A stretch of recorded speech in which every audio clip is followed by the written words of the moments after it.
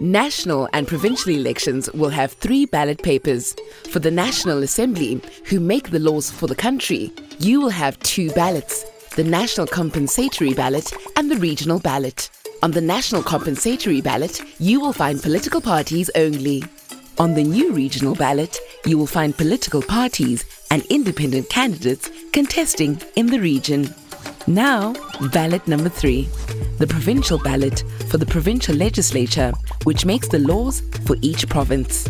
Here, you will find political parties and independents on your ballot. As a voter, make your clear choice on each. For more information, go to www.elections.org.za.